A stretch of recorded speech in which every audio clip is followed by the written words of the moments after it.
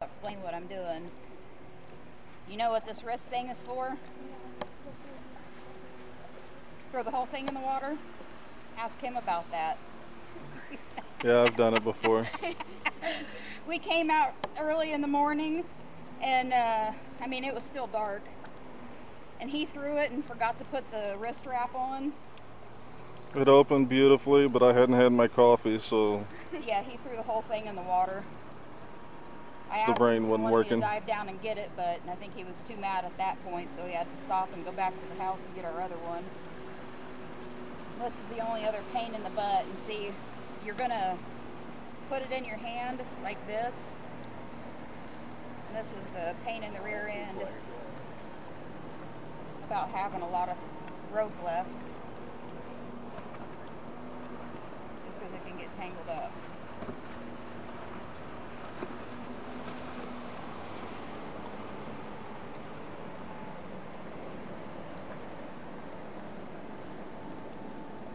And then you're just gonna go like this. You're gonna catch the loops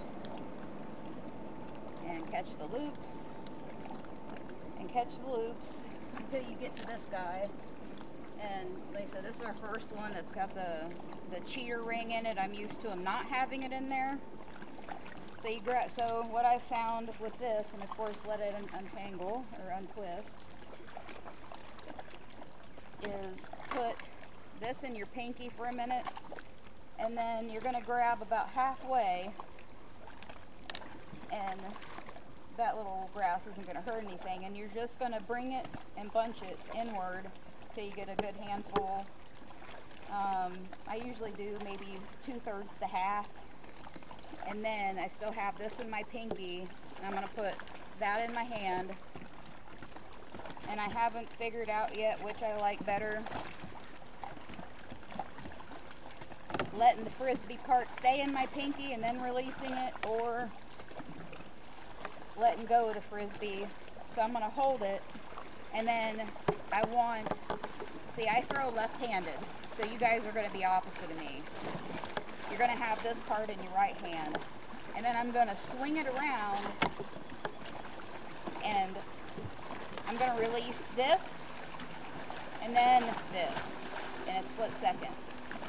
But oops, also make sure you want to be able to not smack anybody in the head with it. So this is with holding the frisbee. And it opened up okay.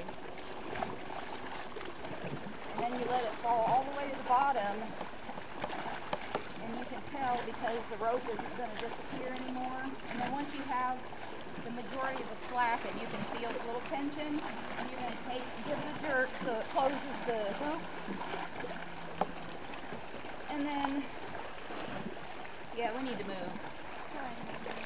Just let it drape and we'll see what it does.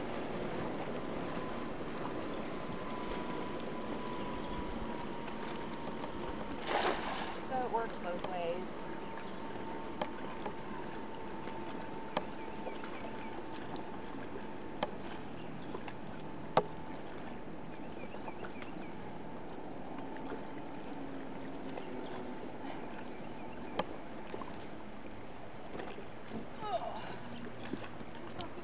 There we go.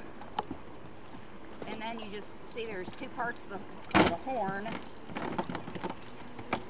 And okay, see this one right here? See that one? That's a crappie. That needs to go back in the water. See the difference in the stripes? Yep, that one right there needs to go back.